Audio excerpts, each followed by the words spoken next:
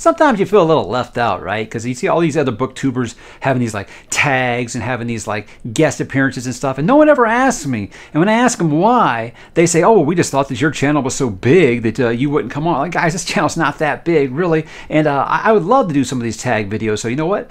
I'm going to go ahead and do that now, even though I wasn't tagged, because I can do that.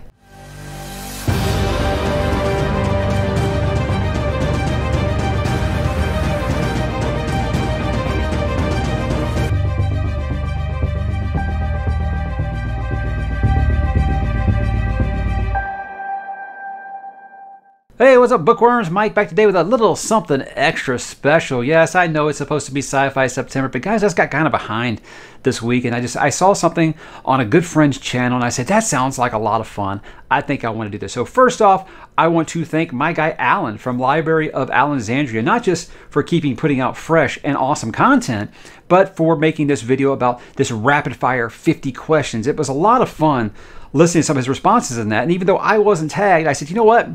I think I'm going to do it anyway because it seemed like a lot of fun. So guys, check out his channel if you haven't. Super awesome guy. He basically takes my energy level and ramps it up to 100, and that is Alan's channel. And I think his content is some of the best out there, and I think he's an all-around great guy. So before anyone says, oh, you're stealing other people's content, no, I want to give 100% credit to Alan for this idea. It just looked like a lot of fun, like I said. And even though they didn't invite me to play in the reindeer games, I'm going to go ahead and do it anyway. What this is just 50 questions, and you kind of go rapid fire. I haven't rehearsed these or anything. I mean, while I was listening to his thoughts, I did kind of think, I think I would pick this or that. But there's some that I was like, okay, I have no idea. So we're just going to kind of see what happens. Now, I will put these questions in the description below in case you want to look for a specific question, but I don't know. Rapid fire means we're going to roll through them really quick, and no, I'm not going to timestamp each one of these questions. So there you go. All right, so we're just going to go ahead and kick it off here, guys. 50 questions. Number one, hardback or paperback? I think for me, I love me some hardcover. It's not, it's really bright. I like hardcover the best, not just because they look great. I like to actually, if I'm sitting up and reading, I love to read out of a hardcover just because that's what I did most of my life. But I have kind of gotten really fond of trade paperbacks lately because you can do the same. You can lay them flat on the desk. You can beat the crap out of them, and the spine will not break, and I do not like breaking spines. So I'm going hardcover. You know, you're making me pick, but I have really come around on trade paperbacks. But mass market, only if it's to match a set like I did with Malazan. Number two, ebooks or physical copies. I always prefer physical, guys. I love the smell. I love the way that books feel in my hand. I love it. That's just what I've done my whole life. However, when I'm reading in bed, I do love my Kindle. It's so lightweight. I'm that one more chapter type, and I got to stop at the end of a chapter. So I will find myself being like, I'm going to read the end of the chapter, and boom, I'm falling asleep. And instead of a 7-pound Stephen King book, hardcover hit me in the face, having that 1/10 of a pound nice Kindle Oasis hit you in the face. Not a big deal. That's actually why I read kind of like down here now. But I do love it. It's really super convenient in bed, things like that. And plus, I don't have to sleep with my lamp on, and that doesn't keep my wife up, and everyone is happy this way. Number three, secondhand or new copies. Now, I will buy secondhand, guys, but it has to look brand new. So, I mean, I will go to like a half-price books or any kind of used bookshop, depending where you're at. And if it looks like new, I will buy it. If it looks like it's been beat to crap, absolutely I won't buy it. I'll always try to go with new. But yeah, sure, I love a good frugal buy every once in a while. Audiobooks or nah? I mean, I think most people who watch this channel know where I stand on that. I get this reputation as someone who says that audiobooks don't count, even though I did a video talking about, yes, if you consume the story, it counts. And I don't know who decided they get to be the judge if this counts or not. But for me, guys, it's just an ADD thing. I just cannot. I mean, I have plenty, like reading, I can concentrate just fine. Listening, not so much. It comes with years of blocking out your wife and kids, I think. You can't just turn that off with just a switch. But there's lots of people like on my Discord that just audio, and I respect that. That's the way you're consuming the story. That's the way that's best for your life. It's great. But for me, I can't pay attention to them. I zone out. And if I'm listening to anything like that, I'm listening to a podcast, because you know what? If you don't listen to your podcast for a couple seconds, you're not missing a city and a name and a character and somebody that did this. And you're like, wait, what? So I tried doing that just with Dresden Files, because everybody talked about how great the Dresden Files audiobooks are. And I couldn't pay attention. I was missing things. So it's just a me thing, guys. Do you cover buy? I assume that means do I buy a book judged off of its cover? I always say, and you're probably going to think this sounds ridiculous because I say it all the time, never, ever buy a book based off of the cover. Unless it is awesome. And that is how I discovered Red Rising, you guys. Now, it was a good friend of mine, Armin, who actually convinced me to read the series, but I did buy the series long before that based off of those awesome covers. So, yeah, I've been guilty of it in the past. There's been lots of things I've bought a second time. Hi, Dune. Just because I love the way that the covers look, you know. So, these things will happen sometimes. But it isn't anything where I intentionally go and be like, oh, I got to get that just because the cover's awesome. But I mean, it will get on my radar that way. I think it's about those I didn't buy them. A patron, a good friend, Steph, she bought them for me. But those They Have a Bad books by Miss Chakraborty, I think I'm saying her name right. Those covers are slick, you know, and it makes you want to read it. So yeah, I'm not above that at all. Your favorite cover that you own? Well, that Dune Deluxe Edition that I just talked about. There's a reason it is front facing. Can you guys see it? It's behind me. Is it still there? I think it's still there. Yeah, it's up there. It's just not reflecting in the light very well anymore. I think that Dune Deluxe cover just kind of symbolizes it. Those two colors, the orangish color obviously make you think of Spice Melange, and then that blue color, which is what the eyes look like in Dune. That's just, those two colors just are symbolic of what I think of when I think of Dune, and I think it captures it perfectly. And the thing is that cover is so awesome. Take the dust jacket off, and it's even cooler. And then you got the blue edges, the sprayed edges. Oh my God, it's just such a gorgeous book. I love it to death. Your least favorite cover that you own? Kind of cheating here. I'm kind of looking around. Those U.S. covers for The Witcher are terrible. They are terrible. That's the reason that I actually thought that those books were written after the games. Like, you know how like Halo started writing books like after the games got real big? I thought that's what it was with Witcher. I had no idea, because those US covers used the video game art for the front of those books. So yeah, just a disaster. Just a disaster. I can't stand. They're so ugly. First book that you ever read. Now, I'm assuming this means like a novel. If you're talking about like a novel, it was The Hobbit by Mr. Tolkien. You might have heard of him. I think he's going to be big. But I think if you're going before that, Berenstain Bears, Dr. Seuss, things like that, things that you would expect a young toddler to be reading, I think. But yeah, I'm assuming that we mean novel there. It's definitely going to be The Hobbit. What else we got? Where was I? The last book you finished. I finished We Are Legion, We Are Bob by Dennis E. Taylor yesterday. And I'll talk about those thoughts in my next weekly update that'll probably be coming tomorrow. Last series that you finished. What series did I finish? Did I finish a series this year? I feel like I'm in the middle of several. Outrider Revelations. Does that count? I mean, because it's just a 6-book series, but then there's other series within that universe. So I'm counting it. Rhaenyra Revelations, awesome stuff, guys.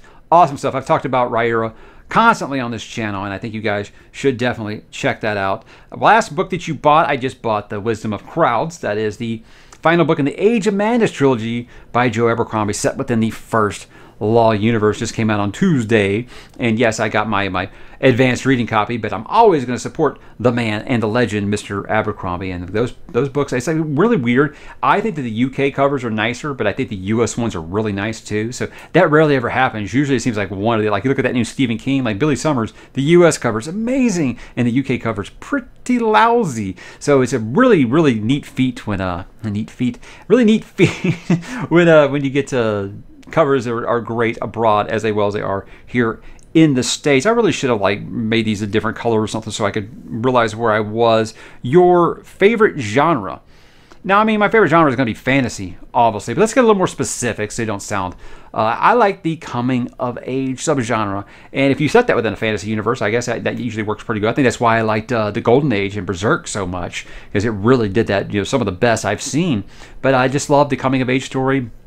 Not only does it hit you in those nostalgic feelings, but it's just you find an author like a Mr. King that can just write kids, you know, right there between like the age of like 9 and 12, kind of just perfectly. When you find an author who can do that, it just sings to me, and I love that thing. Robin Hobb did it pretty good in Assassin's Apprentice. I mean, I can think of several fantasy kind of setting, but most of this stuff really comes from King. I think that King writes coming of age better than anybody, and I think that's why, you know, obviously he's my favorite author, and that's why it's my favorite little subgenre there. What is your favorite book in that genre? Well, I'm going to say It, because I love...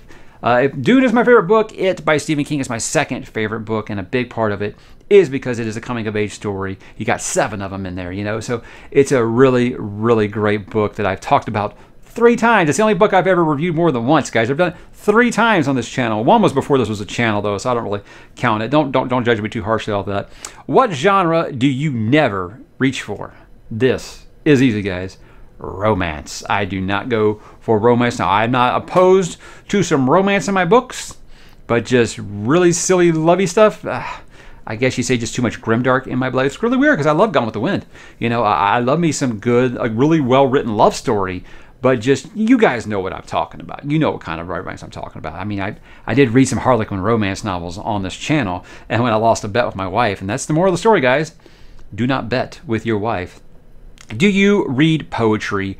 Outside of Mr. Edgar Allan Poe, I do not. I've never really clicked with poetry at all. I don't know if it's because they forced it on us in school or what. It's just never really clicked for me. I don't read them in epigraphs like the ones in Malazan. I've gotten criticized for that. I just stopped reading those. To be honest, guys, I think poetry just might be above my thought level. I don't know. I feel like there's so much to decipher. I feel like you can kind of make out of it what you want to make out of it. I don't know. It's just never really clicked for me. But Poe, my guy, now he is really, really good. Maybe really cutting my teeth on Poe and then reading everyone else. I was just kind of like, how about we get a little bit of macabre in here, you know? I've never really grasped it very much. Haikus are even worse. I guess it's asking, have you read popular science? I've read some. When I was in college the second time here, the most recent time, I graduated at 41, you guys. 42. I don't remember how old I was. Anyway, it happened during the virus that shall not be named. I graduated. It's never too late to go back, you guys. There you go. I took astrophysics, 2 astrophysics courses in there because what a lot of people might not know is I'm a big-time space nerd, but not the math part. When I took astrophysics, I was like, great, I'm going to get to study planets and the stars, and it's like, hey, here's your calculus, solve this equation. I'm like, what does this got to do with, you know, guys, physics? Breaking news, it's a lot of math, right? But I did read some Carl Sagan. I've read some Neil deGrasse Tyson, things like that. I felt like those 2 gentlemen were able to put things like physics and space and understanding of space into a way that someone can very easily understand it. But he's also got the heavy science there for those people who are looking for it to show that, you know, hey, we are actual scientists, by the way. You know, we're not just like made for TV scientists like a lot of people have started to kind of relate to Mr. Tyson, but that's a conversation for another time. But that's about it. I like to keep my science more science fiction, if I am saying so. Middle grade, I'm guessing they're asking like middle grade level books. Really, if I'm reading with my kids, you know, reading Harry Potter. We plan to read Percy Jackson together if we ever get through Harry Potter, because little brother just keeps falling asleep each night. But we've been slowly going through that over a year now, and we're in book 5 of that. So yeah, I see it with that. Or if it's just nostalgia, you know, I started rereading Chronicles of Narnia, and I would say it's very much middle grade level or earlier, you know, Mark Twain, things like that. Sure, I'll do that. Some of the classics, I guess you would say, are more middle grade level, junior high level. I mean, hey, good is good. It don't matter really what reading level that it is, in my opinion. I know I get a reputation as someone who hates young adult. No, it's not young adult that I dislike. Not, at least not like that. That's going to lead down a rabbit hole we don't want to do. But yeah, some of those things I will definitely get into that. My favorite bookish item.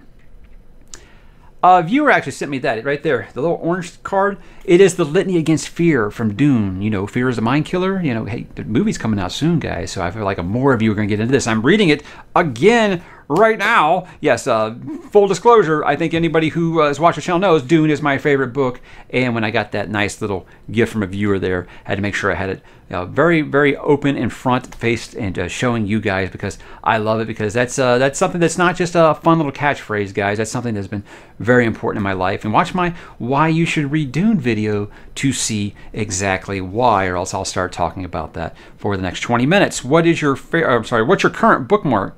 It's actually, I guess I'll go ahead and show you since it's actually Mr. Pennywise, the Dancing Clown, if you guys can see it or not.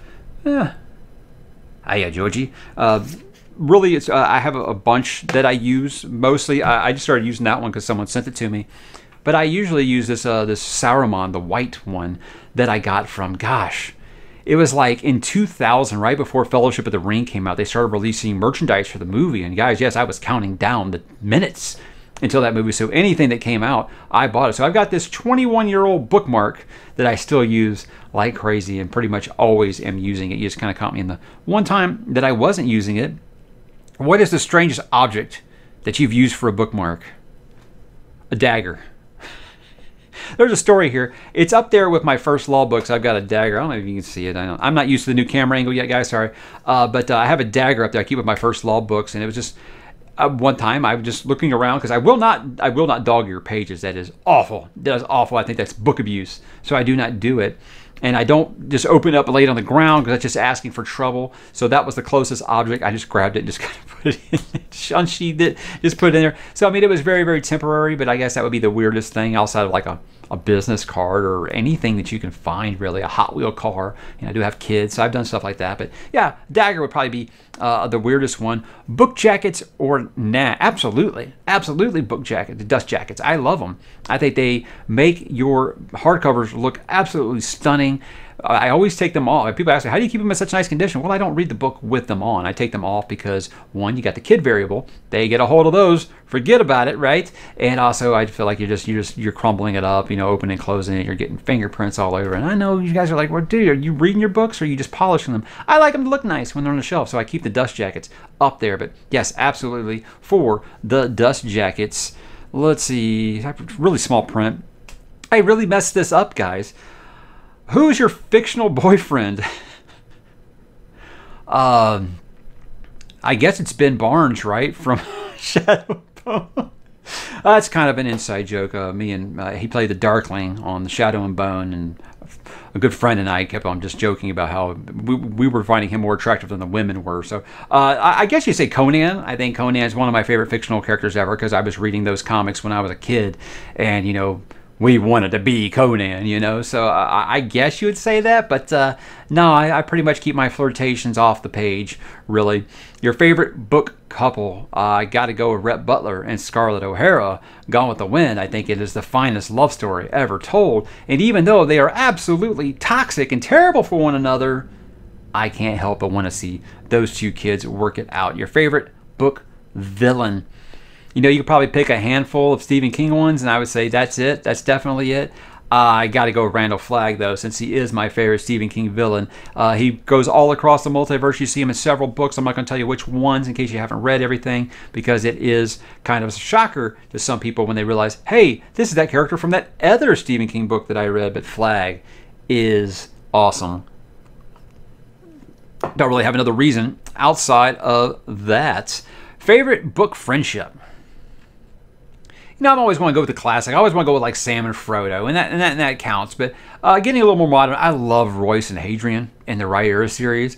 I think their friendship is just superb, and how much those two gentlemen actually care for each other is really, really just believable. I never feel like it's forced. I feel like they really genuinely care for one another, and it's earned. It feels really good. But I also really love Darrow and Severo from Red Rising. That is a really strong bromance that I've always been in favor of since the very, very early parts of the first Red Rising book. I've always really been for that friendship, and it just gotten better and better as the series went on. And whenever those two are together, that series just soars, man. And when they're apart, it's good, but when they're together, it's some of the best stuff you'll ever read out there, especially when it comes to friendship. Series, trilogies, or standalone books. I think I like to go kind of split the middle here. I like to go with trilogies because I feel like standalones are great. I mean, they're great. That's why I read Michael Crichton. That's why I read Stephen King. You know, I love a good standalone. It helps you. And when you're in fantasy, guys, it's hard to find the standalone. I think that's why I like Warbreaker by Sanderson so much. But I think a trilogy, if it's a planned trilogy, meaning you had an act 1, 2, and 3, and you stuck to it. You didn't say, oh, I better go ahead and break this last book into 2 or 3. You know, you didn't Brent Weeks it. You know, you didn't do those kinds of things. You just kept it to the story you originally planned to tell. I feel like that's usually the best way. Now, if you write a book 1 and it's a big success and you want to continue it going, I never feel like you find that really happy medium. If you really plan it to be 3 books from go, I feel like it's really, really great. So I got to go with trilogies on this one because when they're done right, man, they're just done perfectly. Weird reading habit. It's a good question. I don't know if I have any. I mean, how weird can you get while reading?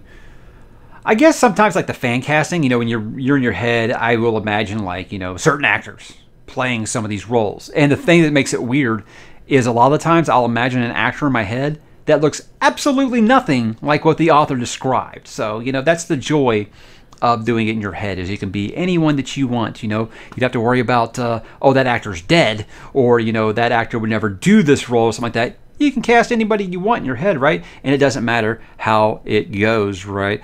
What is your favorite what's your favorite book adaptation? It's got to be Fellowship of the Ring, you guys. I don't think I'll ever have as visceral of a response to seeing an adaptation on screen like I did Fellowship of the Ring. Now, we got a chance here in October with Dune, but with Fellowship of the Ring, it was just one of those things. I'm really confident about Dune. I've always been confident about it because I think that Denis V understands that story, and he's an incredible filmmaker, and I just felt like he loves that story so much he wasn't going to put it out if it wasn't going to be done justice. So I wasn't really worried about it. I was worried about Lord of the Rings. Fantasy was something that was not really well made in a live action medium to that point.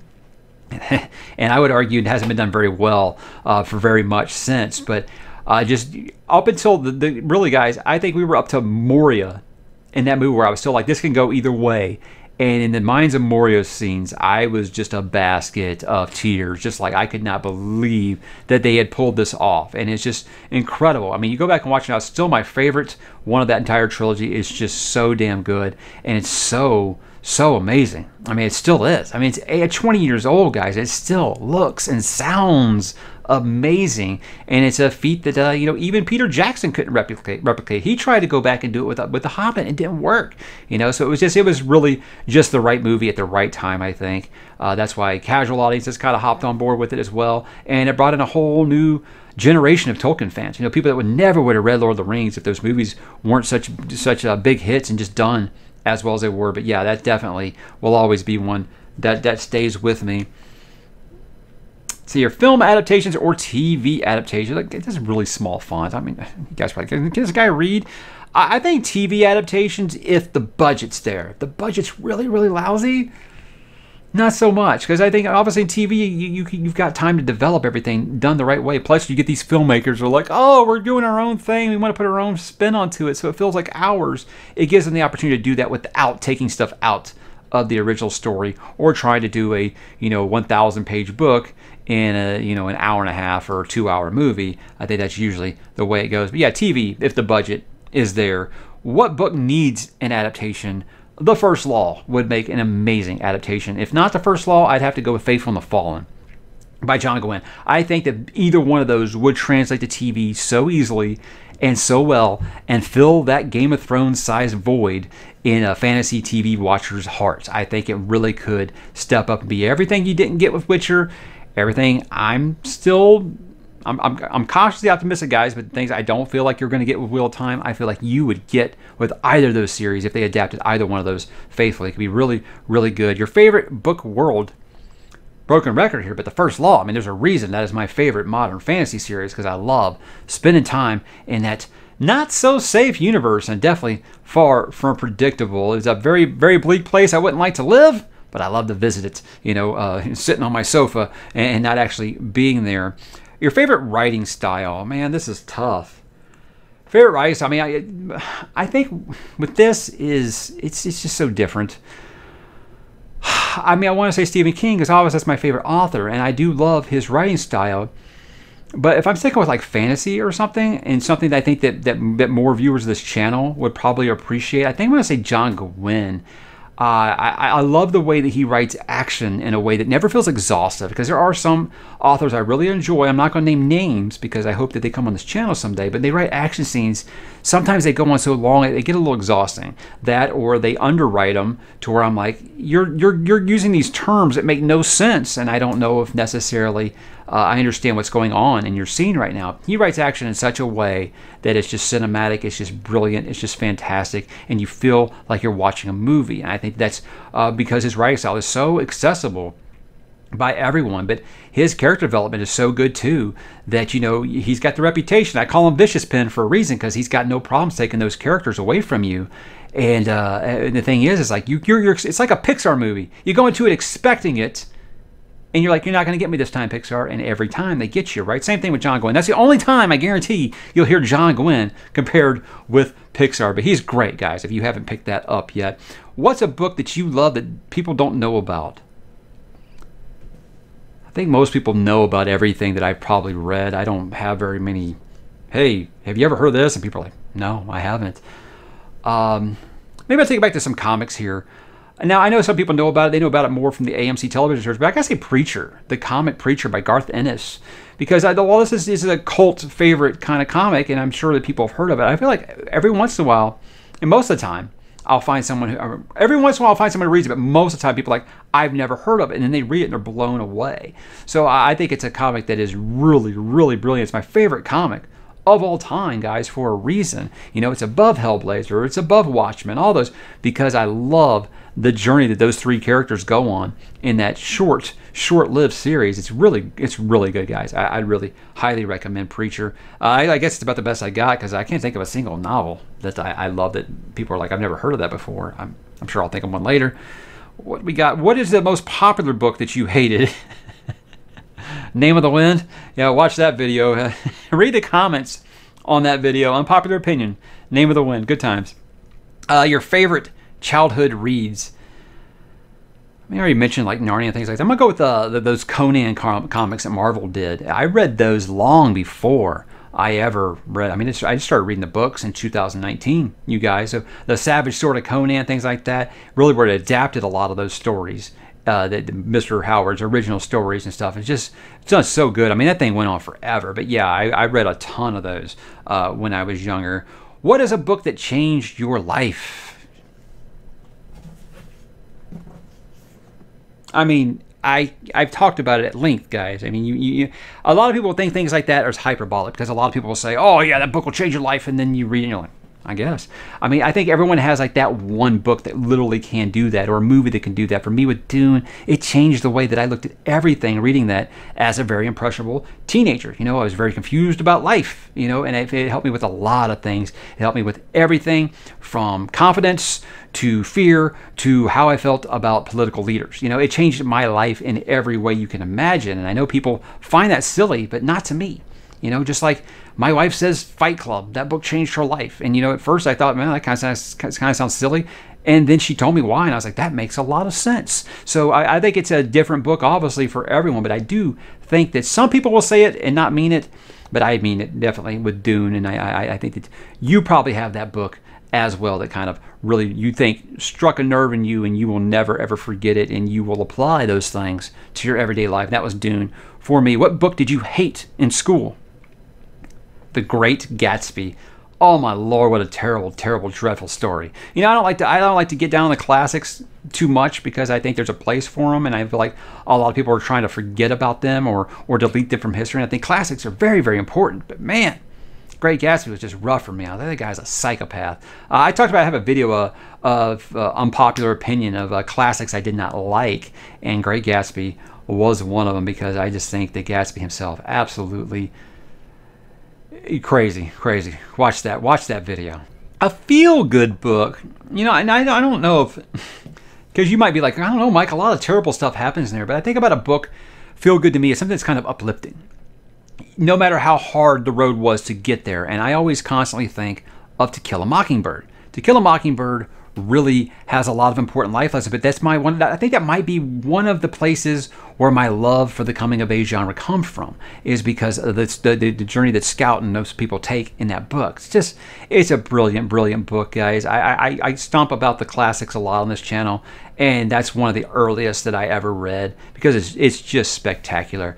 And I challenge you not to, have some kind of an emotional journey reading that book. A book that makes you cry. I did a whole video about books that make you cry. But you asked me, gun to head, pick one book that will make you cry 100% of the time, every single time, guys, and it is Where the Red Fern Grows. I challenge you to prove that you do not have a beating heart in your chest, and read Where the Red Fern Grows and do not shed a tear, because I question if you are actually alive, because that book destroyed me to a point where in that video I can't even talk about that book without welling up a little bit. It is so emotional, and it's just, You think it deals with dogs, so it's kind of a cheat code, but no, guys, it's more than that. It really is. There's so much heart in that book, and it will break your heart in every way. What's your favorite reading snack?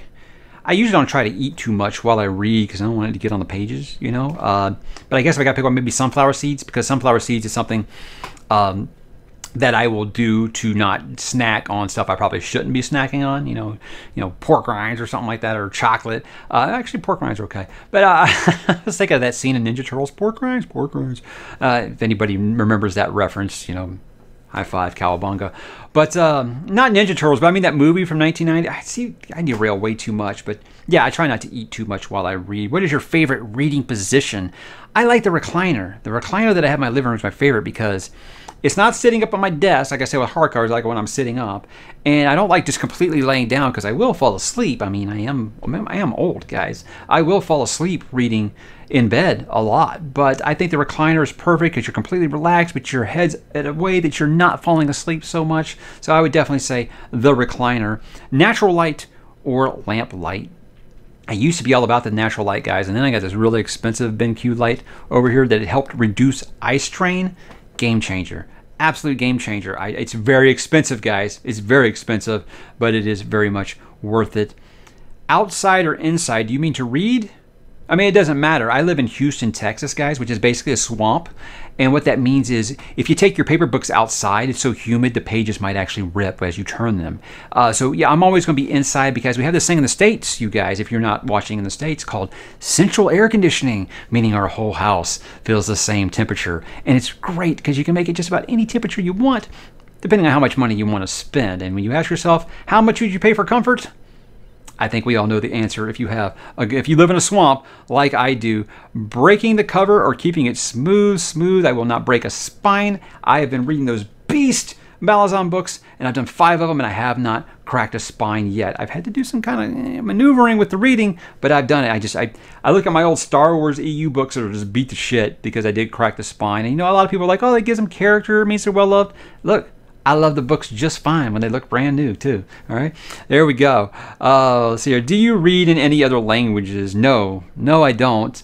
I live in Houston, and we have a lot of Spanish speakers here. We're very close to Mexico, so we have a lot of Spanish speakers here. Most people here, I don't want to say most, but a lot of people here are bilingual, English or Spanish. So I took my 2 years of Spanish in high school, you know, and I picked up a lot along the way. You know, guys on the baseball team taught me all of the bad words. Those were important. Those were very important.